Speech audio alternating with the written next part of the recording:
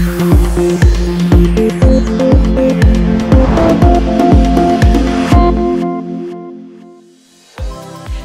and welcome to Friday's Daily Financial Outlook, brought to you by CFDglobal.com. Citigroup wants to hire up to 20 bankers in Saudi Arabia, where it plans to formally begin operations in the first quarter. The price of Bitcoin took a hit after the cryptocurrency underwent another split, with the newly created Bitcoin Gold seeing its value plunge over 60%. Gold prices may succeed in holding near-term range support as risk appetite sours, weighing on bull yields. The Aussie dollar pair is expected to drop further in the upcoming period. The ROC is signaling sell, and so is the RSI.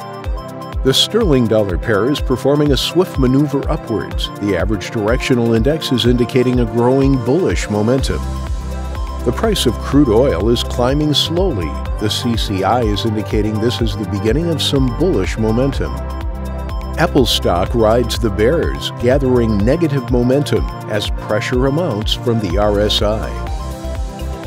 The U.S. gross domestic product annualized will be released at 12:30 GMT. The CFTC Euro net positions at 19:30 GMT.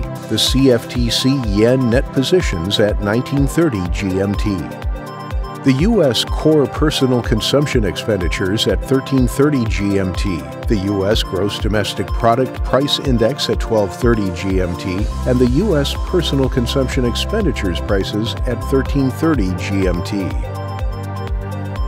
That was our financial review for Friday, brought to you by CFDglobal.com. On behalf of all of us here at CFDglobal.com, we wish you a productive trading day. Visit us at CFDglobal.com for a unique trading experience. Our personal account managers are waiting to answer all of your questions.